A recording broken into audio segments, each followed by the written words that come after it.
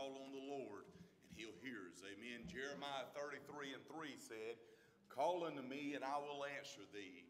And God didn't stop there. He said, I'll show you great and mighty things which thou knowest not. Amen. We're serving a God who's able to do anything you need today. Whatever you may need, whatever you got in your body, maybe your family, on your job, whatever it is you're going through, you need the Lord to touch. He's able this morning, amen, to do that you need. Great to see everyone in the house of the Lord. Good to see some visitors with us. We love y'all. Thank y'all for coming. See some first-time visitors, amen. Good to see some friends we've met, amen. And I like meeting people, and it feels like you always knew them, amen. And it's good to have everyone, good to have our family here, and good to see everyone in the house of the Lord. Let's let them make ready to sing one more special for us this morning, and let's get our minds on the Lord. He's truly been good to us.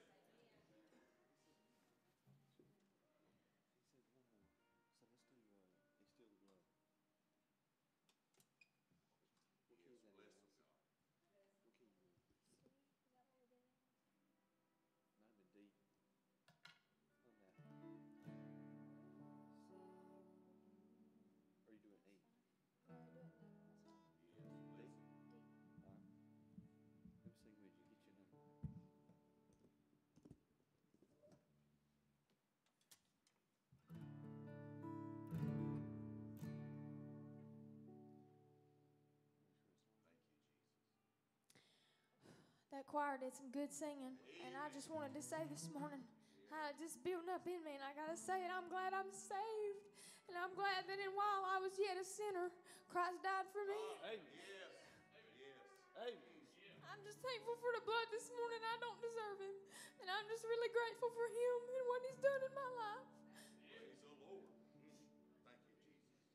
Thank you, Jesus. I'm gonna try to sing this for y'all, but I don't. You know, this world can tell you whatever they want to. They can tell you whatever they want to in all these schools and these universities and online. But I'm telling you one thing, folks. You cannot make it to heaven no other way. You cannot be saved no other way besides going through the blood of Christ. You understand me? That's the only way. And it still takes the blood of Jesus that brings victory to us Christians, that saves our souls. You must be born again. Once I wandered in sin's black night. There was no way to make my wrongs right. Then the old accuser to the Lord did cry, she is a sinner, and now she must die. Then I heard a voice say, Father, I'll go, and I'll pay her sin debt in Calvary's flow, and I'll bear in my body the marks of the cross to save this child who is sin sick and lost. And it's still the blood that saves from sin. It's still the blood that cleanses within. From the highest star in heaven to the depths of the sea, it is still the blood of Jesus that brings victory to me.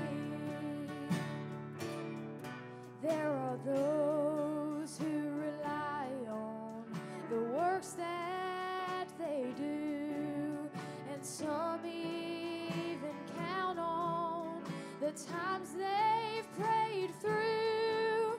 But when the battle is over and the victory is won, I'll go home through the blood of the Father's only Son. And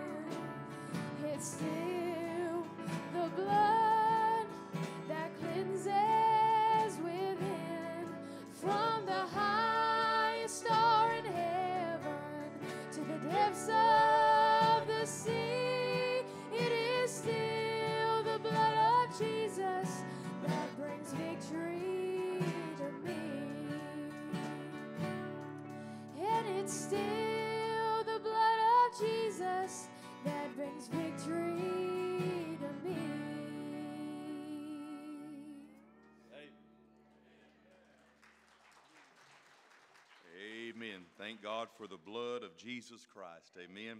What can wash away our sins? Nothing but the blood of Jesus. Amen. 2 Kings this morning. We'll go into the Old Testament. 2 Kings chapter 6. Look into the Word of God this morning.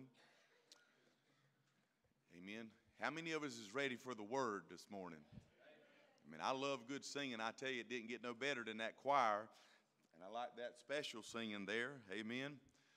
I'm glad that we can hear the songs of Zion. I'm glad we can fellowship one with another. But I'm so thankful for His Word. Amen. Heaven and earth will pass away, but the Word of God will always stand. Amen. And we're thankful for it. Amen. 2 Kings, back in the Old Testament, 2 Kings chapter 6. And I want to read a few verses. I know we don't normally read a lot of verses, but I feel like we need to read all these verses. We'll begin in verse number 8. 2 Kings chapter 6 and verse number 8. The Bible says, "Then the king of Syria warred against Israel." Amen.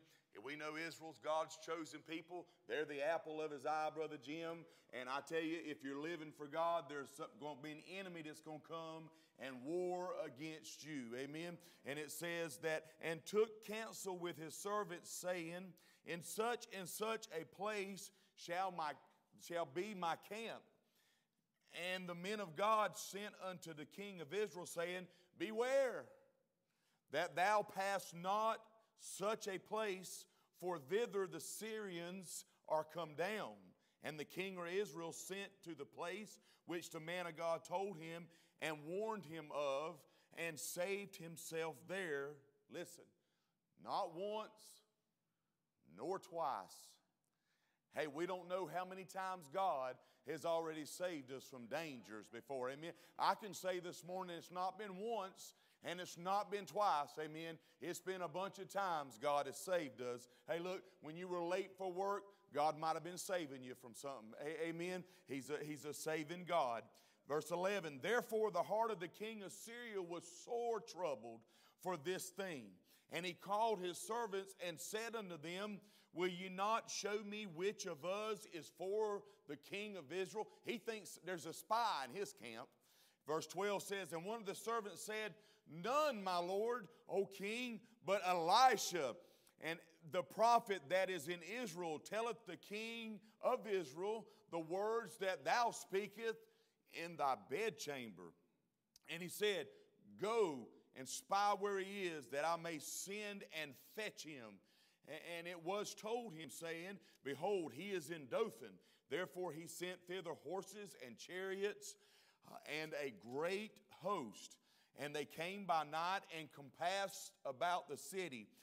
And when the servant of the man of God was risen early and gone forth, behold, the host compassed about the city, both with horses and chariots. And his servant said unto him, Alas, my master, how shall we do? Amen. Here Elijah is. Him and his servant is in the house, and it goes out before daybreak, and there's chariots and horses all surrounding their house. And he gets nervous, amen, because he sees the enemy is great, and he's there, and he says these words, How shall we do? In verse 16, and he answered, Fear not, for that be with us are more than they that be with them. And Elisha prayed and said, I pray thee, open his eyes, that he may see. And the Lord opened the eyes of the young man, and he saw, and behold, the mountain was full of horses and chariots of fire around about Elisha. And when they came down unto him, Elisha prayed and said, Lord, smite this people, I pray thee, with blindness. And according to the word of Elisha, and Elisha said unto them, This is not the way, neither is this the city. Follow me, and I will bring you to the man whom you seek, and he will lead you. And he led them into Samaria. And it came to pass when they were coming to Samaria that Elijah said, Open the eyes of these men that they may see. And the Lord opened their eyes, and they saw, and behold, they were in the midst of Samaria. Do you understand what's going on here? Elijah prayed, and these men that were against him, he said, blind them. And they were blinded. God blinded them. And he said, come here, follow me. I'll tell you who you're looking for. Well, they were looking for him. And he took them out, and he took them into the city of Samaria, which were where the Israelites were. And when he said, open their eyes, this enemy opened their eyes, and they were surrounded, and there was nothing they could do. They knew they were going to die. Look at what it says. Verse 21, and the king of Israel said unto Elijah, when we saw them, my father said, shall I smite them? Shall I smite them? Hey, the king was ready to kill them. That was the enemy that was against them, and he was ready to kill them right then. And look at verse 22. And he answered, thou shalt not smite them. Wouldest thou smite those whom thou hast taken captive with the sword and with a bow? Set bread and water before them, that they may eat and drink and go to their master. And he prepared great provisions for them. And when they had eaten and drunk, he sent them away, and they went unto their master. So the bands of Syria came no more unto the land of Israel. Amen. Hey, what a great story in the Word of God. Let's pray. Father, we love you.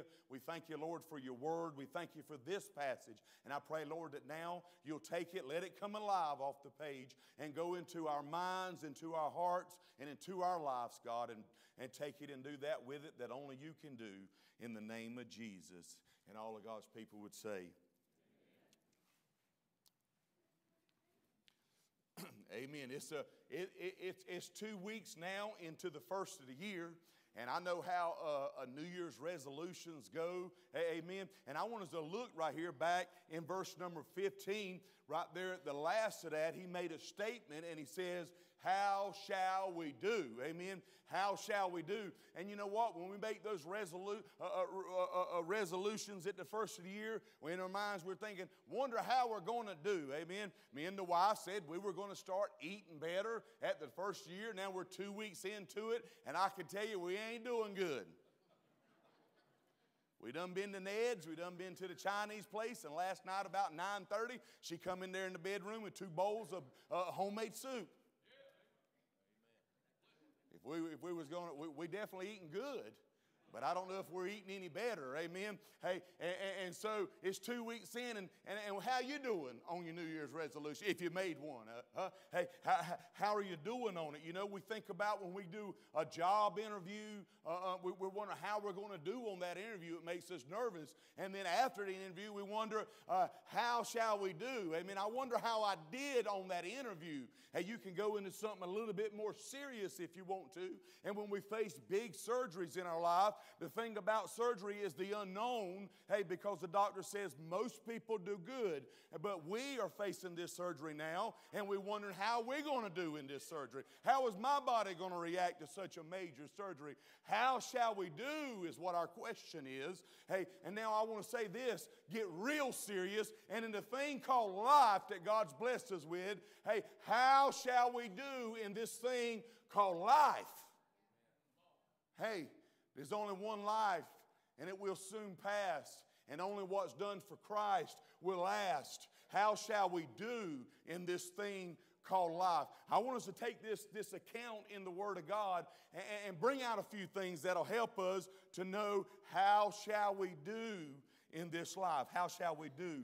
How shall we do? Well, first thing I want us to notice is right there in verse number 8, when we started reading, it says the king of Syria warred against Israel. Amen. And it goes on down and says in verse number 13, and they wanted to fetch him. Amen. They wanted to get that man of God. They wanted to take over Israel. They wanted to capture Israel. And today when I was reading this week and trying to study, I want us to know something. How shall we do in life? We'll do good if we know that the enemy wants us. The enemy wants us.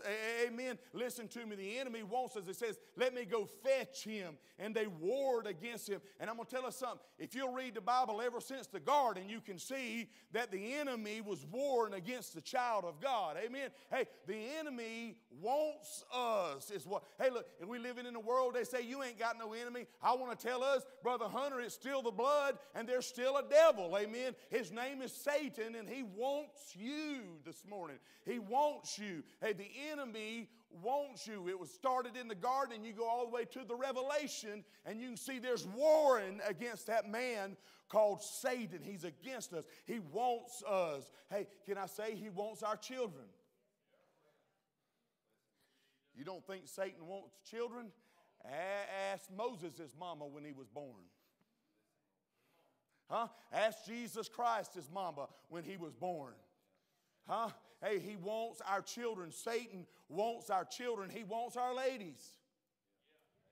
Hey, ladies, hey, he wants our ladies. You can go into the Word of God and you can see there in the garden, Eve, hey, she was tempted by Satan because he was subtle, is what the Bible says. He was cunning. He was crafty. He was slick, is how he got in there. He wanted our ladies. Hey, he wanted them. It says there in 1 Timothy 5:15, talking about ladies now. Hey, you don't think Satan wants you there? It says, be careful, ladies. He said, because some ladies is what this is talking about, has already turned aside after Satan. Talking about ladies. Hey, read it in context. Hey, if I had time, I would. He wants us men. He wants us men in the Bible all the way through it. You can see, you can ask David there when he would number Israel. You know what it says happened? You know why he numbered Israel? Because the Bible says Satan provoked him to do it. All the way back in the Old Testament, Satan was a fighting. He wants our men. Hey, Paul says, I wanted to come unto you, but Satan hath hindered me. Satan wants the men of this world. He wants them.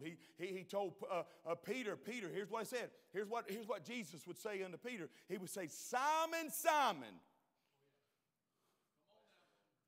Satan has desired to have you. Satan wants you. Hey, the enemy wants you is what he would say. He said, but I prayed for you. Amen. I'm glad the Lord's praying for us this morning. Hey, I want us to know, how shall we do in life? We'll do good if we know that the enemy wants us. If we know that the enemy wants us, how do we fight this enemy? Well, it's okay. Hey, Jesus himself was tempted by Satan, by the way. If you think you're above that, Satan can't come and tempt you. He tempted Jesus not at the beginning of his ministry only, but all the way through his ministry. He would fight him when he would go into the garden and pray his last time. Satan was there. The enemy wants us. How do we fight off the enemy? Here's what the Bible would say. The Bible would say, neither give place to the devil. Amen. Hey, don't give him a place in your life. Neither give place to the devil. How do we resist? The Bible says, submit yourselves, therefore, to God. Resist the devil, and he'll flee from you, is what the Bible would say. The Bible would say, be sober and be vigilant, for your adversary, the devil, walketh about like a roaring lion, seeking whom he wants you. The enemy wants you. Amen. Hey, if you're lost in here, the Bible says in Ephesians 6 and verse number 11, put on the whole armor of God, is what it would tell us in that chapter. And it says, why do you need an armor of God on? So you can fight against the wiles of the devil, the schemes of the devil, the tricks of the devil. Hey, put on the whole armor of God. Hey, look, if you're lost, here's the biggest wile of the devil. The wile of the devil, the biggest one, is just wait a while. Just wait a while. Just wait a while. Hey, you don't have to give your life unto Christ. Hey, I know that young girl was singing about the blood of Christ, but you don't have to do that today. You've got tomorrow. You know what the most dangerous word in the Bible is? Tomorrow. Most dangerous word in the Bible. Boast not thyself for tomorrow, for no man knows what a day may bring. Hey, how shall we do? How shall we do? We'll do fine if we know the enemy wants us.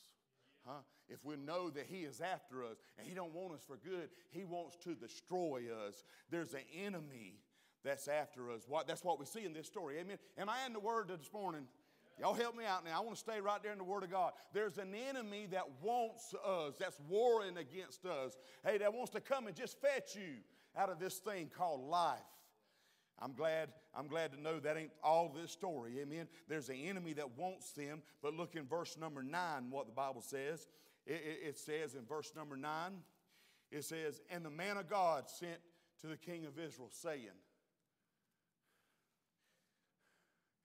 beware, Beware, don't go down there. You can't go to that place because that's where the enemy is. Beware, and it says in verse number 10, and the king of Israel sent unto the place which the man of God told him and warned him of, is what the Bible says. I'm glad that to know that there's an enemy that wants us, but there's a man that'll warn us. Amen. I'm glad there's a man that'll warn us. Hey, it ain't about the preacher this morning, but thank God for preachers that tells us, warns us that there's an enemy out there and that wants to destroy us, and there's a God in heaven who loves us. I'm glad for a man that warns us. Amen. I tell you what we got today in our churches, I'm not calling out any kind of particular church, but it's feel good, scratch your back, tinkle on the cymbal a little bit, tell you everything's going to be all right, and send you on home. And I tell you what, and Satan's right on your back destroying you. I'm glad there's a man who will warn us. Huh? Hey, he says, don't go to that place. I could elaborate this morning if you'd like. I'll tell you, there's some places you go to, the enemy's going to be right there. I don't want to say bars or brothels or any place like that. Hey, let the Lord speak to you. I don't want to tell you to go to places that the enemy does. Hey, let the Lord speak to you. I just want to warn you, there's places you can't go to because the enemy wants us.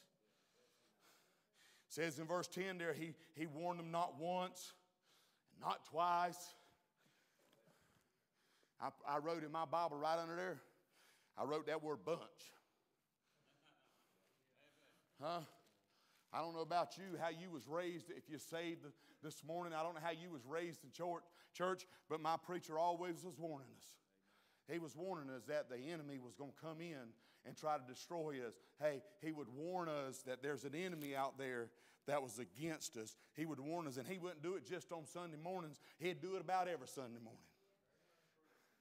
And I thank God today I can still remember some of the messages he would preach and cry and weep and tell me, hey, don't do this, it'll hurt you. Hey, be strong in the Lord, be courageous in the Lord. He would warn us about things, and he would do it over and over and over again, not once, not twice, but always he would do it. Someone says, well, I can't remember what you preached last week. You can't remember what you ate last week either.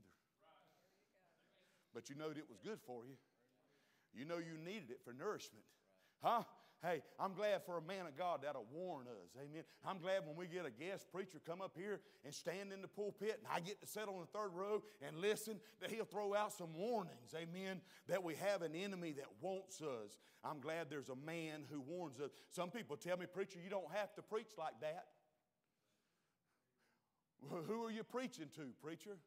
Well, what are you doing, preacher? You know what? If you'd calm down just a little bit and not talk about sin so much, we would have to build a bigger sanctuary. I have been told that if you just calm down a little bit, preacher. But I want you to know that the Bible tells me in the book of Ezekiel, chapter 3 and verse 17, that if I don't warn people, that their blood will be required at my hand. Huh? Hey, that's what the Bible says now, not making it up. Peter warned them. Look in Acts chapter 2 and verse 38. He would warn people. Paul warned people. Acts chapter 20, hey, verse number 29 through 31. Let me read that one to us. Paul would warn them in these scriptures. It says, for I know this, that after my departing shall grievous wolves enter in among you, not sparing the flock. Also for your own selves shall men arise, speaking perverse things, to draw away the disciples after them. Therefore, watch and remember that by the space of 3 years I cease not to warn you every night and day with tears. Huh? I'm glad for a man of God who warns us. Hey, we read it right there in the scripture. He warns us. Hey, here's what the Bible says in Romans 10 and 14. The Bible says, how could they know? How can they hear without a preacher? I'm glad for a man of God who warns us. Hey, there's the enemy that wants us, and I'm glad that there's a man who warns us, church, who warns us in this story. It went all the way back in the Old Testament. He would warn them not to go here, not to go there. The enemy was there. Look at verse 21 in our scripture. Look at what it says. It says, and the king, Elisha had led all that enemy, all those horses and chariots. He led them right. He blinded their eyes. It says, and they led into the city, and all of them been in the city. Now all these horses and chariots, this whole army's in the city, and now he says, open their eyes, and now they can see. And they're in the enemy territory. They're in where the children of Israel, and now they're the ones in danger. And the king would say, shall I smite them? Shall I smite them? Shall I smite them? Hey, it's through the Bible. You know what? Us men sometimes, especially us men, ladies do it too, but we see someone who's fallen away, hey, someone who's not been attending church, and the first thing we want to do is smite them. First thing we want to do is smite. Hey, shall we smite them? Shall we smite them? And look at what it says. He said, no, you shouldn't smite them. He said, fix them something to eat. Give them something to eat and help them right there. John, in the New Testament, the one who would write 1 John, 2 John, 3 John, hey, the books about the love of God. You know, when he started in the ministry, he said, look, what should we do? Should we call fire down like Elijah did and consume them? Jonah sure didn't want to go to Nineveh. But we see here that how we're doing in life, we would do good to know that there's an enemy that wants us. Thank God for a man that'll warn us. And we see right here in these verses that there's a love that wins them. There's a love that wins them. Shall I smite them? Shall I smite them? Brother Hunter, I don't know about you, but sometimes I want to call fire down on some people.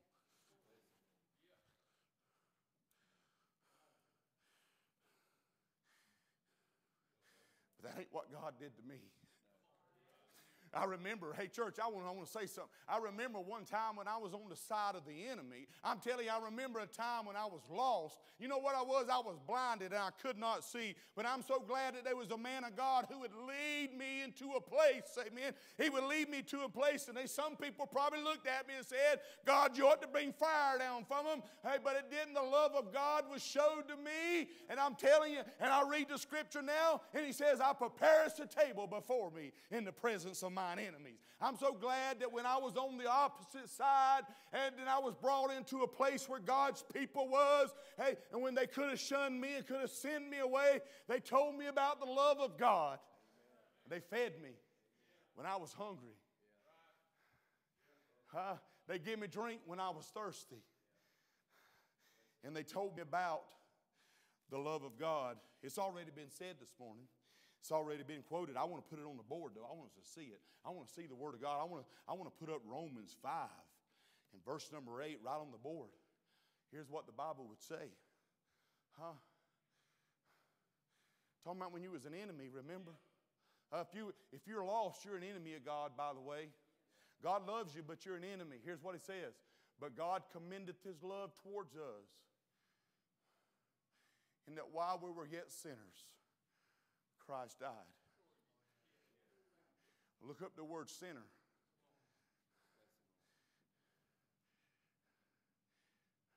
It means enemy. That's what it means. Let's kind of read it like that. God commendeth, He displayed, He showed His love. He put it on display on Calvary. God commendeth His love towards us in that while we were yet enemies, Christ died for us. We were an enemy of God, and Christ died. He showed us His love. Hey, don't forget the most popular verse. For God so loved the world that He gave His only begotten Son, that whosoever believeth in Him should not perish, but have everlasting life. Amen. Don't you remember when you were an enemy of God? Hey, He set you down to give you something to eat. He set you down to give you something to drink. Hey, look here. And then He sent us on our way. Amen. And the way was a new way. Amen. We was going to our Master, Jesus Christ. Romans 2 and verse 4. We'll end with this verse today. Y'all come get us another song. Romans 2 and verse number 4. The Bible clearly says this.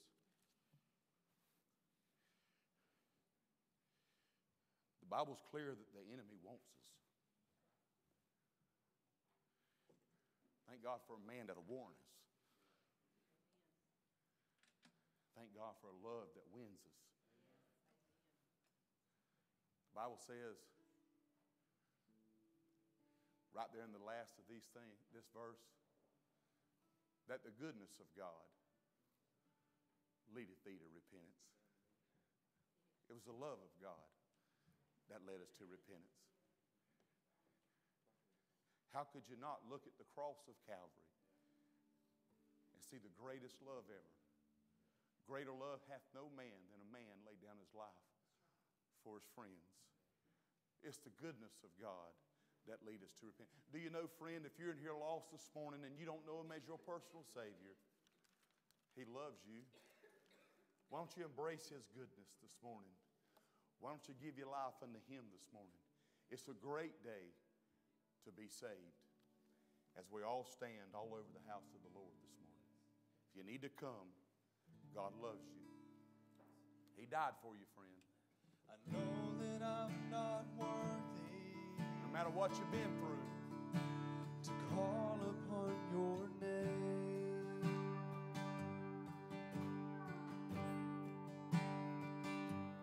And all my life I've been a sinner.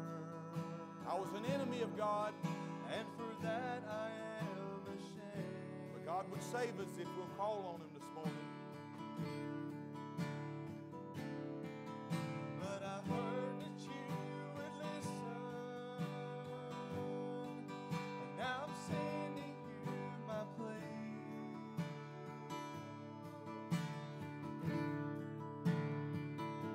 I'm too unworthy, Lord, to come to you. Could you please come down to me?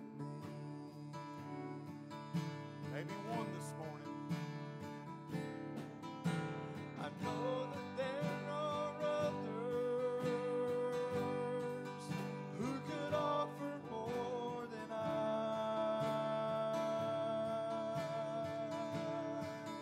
Don't you know how much God loves you this morning? I promise you I'd understand. What's it going to take for you, If for friend? me you had no time. The enemy wants you this morning, but God loves you this morning. I think I've just hit bottom, and now I'm looking up to see.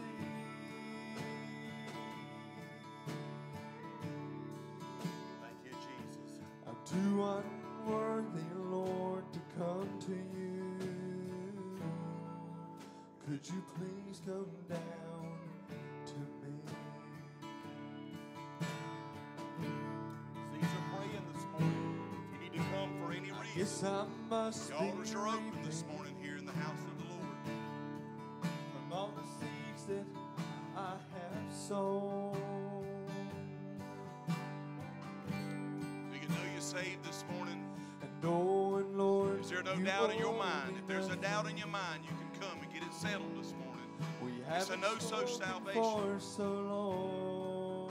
It's not a hope so or I think so. It's a no-so this morning. But if you could spare some mercy, He can spare it this morning. He's got plenty of it. I'll give my life to thee.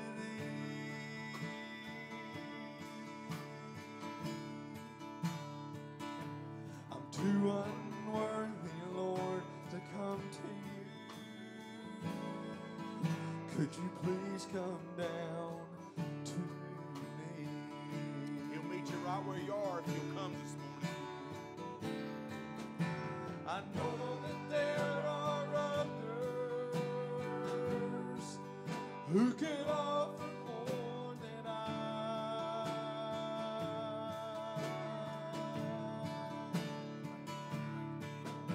I promise you I'd understand if for me you had no time.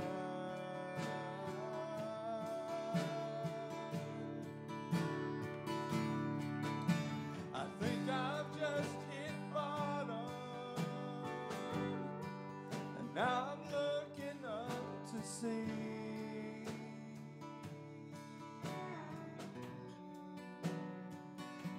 I'm too unworthy, Lord, to come to you. Could you please come down to me. Father, we thank you this morning for your grace. We thank you for your mercy, God. We thank you, Lord, when, Lord, you